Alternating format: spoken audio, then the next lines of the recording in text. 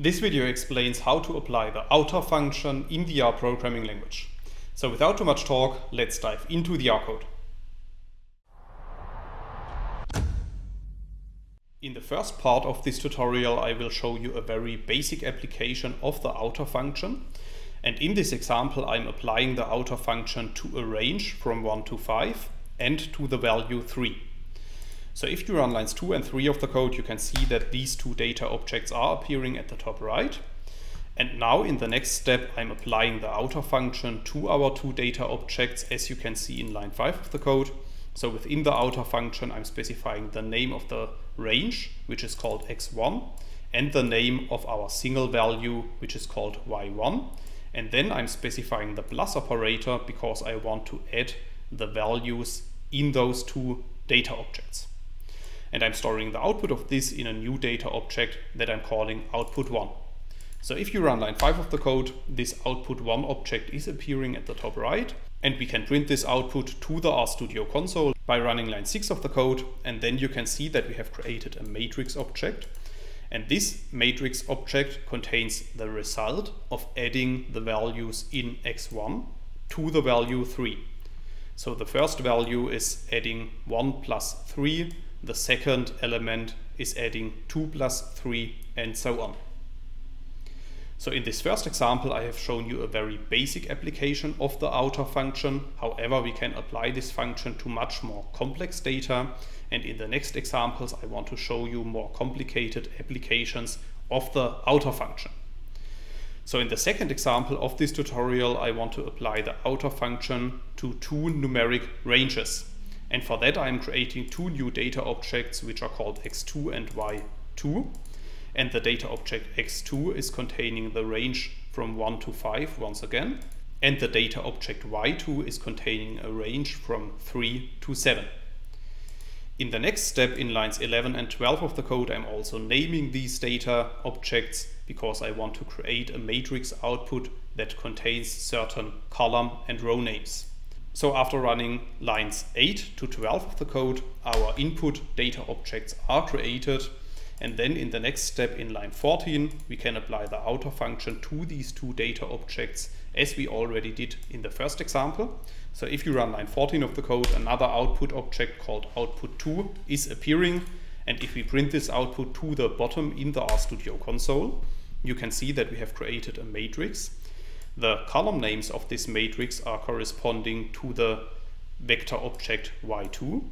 And the row names of this matrix are corresponding to the vector object x2. And now you can see the values in this matrix are corresponding to the result when we are adding the elements of those two vectors together. So for instance, the first element is 1 plus 3 is equal to 4, or let's say the last element is 5 plus 7 is equal to 12. So in this second example, I have explained how to apply the outer function to two integer vectors.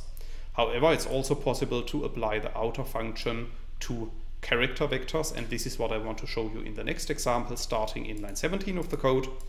So in lines 17 and 18, I'm creating two vector objects containing letters. So if you run these lines of code, you can see that the two new vector objects are appearing at the top right. And as in the previous example, I'm naming these vector objects to create an output matrix that contains certain row and column names corresponding to the values in these vectors. And then in line 23 of the code, I'm applying the outer function to these two data objects. However, this time I'm not using the plus operator to add our two data objects together, but this time I'm using the paste function. And for that reason, I'm specifying the character string paste at the third position of the outer function. And once again, I'm creating a new output object that I'm calling output3 in this example. So if you run line 23 of the code, this output object is appearing at the top right. And we can print this output to the bottom in the RStudio console by running line 24 of the code. And then you can see that we have created another matrix. The row names of this matrix are corresponding to the data object x3, and the column names of this matrix are corresponding to the data object y3. And as you can see, the result of this is always the result of applying the paste function to those two characters. So for instance, the first element is the result of applying the paste function to the character A and the character uppercase A. So until now I have shown you how to apply the outer function to functions that are already existing in the R programming language. However, it's also possible to specify user-defined functions within the outer function. And this is what I want to show you in the final example of this tutorial, starting in line 26 of the code. So in lines 26 and 27, I'm once again creating two vector objects as input for the outer function. So after running these lines of code, the two vectors ranging from 1 to 5 and 3 to 7 are created.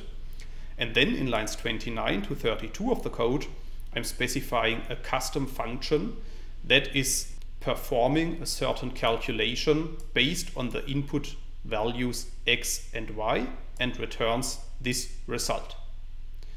So if you run lines 29 to 32 of the code, you can see that a user-defined function is appearing at the top right. Next, I'm also naming our input vector objects to create a named output matrix. So after running lines 34 and 35 of the code, our two input vectors are named. And then in line 37 of the code, I'm applying the outer function to our two named vector objects. And I'm specifying our custom function that we have created before. So if you run line 37 of the code, a new output object is appearing, which is called output4. And if we print this output to the RStudio console, you can see that the elements of this matrix are corresponding to the result of applying our custom function to our two input vectors x4 and y4. So for instance, the first element 16 is the result of 1 plus 3 to the power of 2. That's all I wanted to explain in this video. In case you want to learn more on this topic, you may check out my homepage statisticsglobe.com, because on my homepage I have recently published a tutorial in which I'm explaining the content of this video in some more detail. I will put a link to this tutorial into the description of the video so you can find it there. If you have liked this video or if you have any questions, let me know in the comments section below. I'll try to respond to all comments as soon as I can. Furthermore, make sure to subscribe to my YouTube channel to get notified about future video releases. I have already published about 500 videos on this channel and I'm releasing new videos on a daily basis. Thanks a lot for watching. See you in the next video.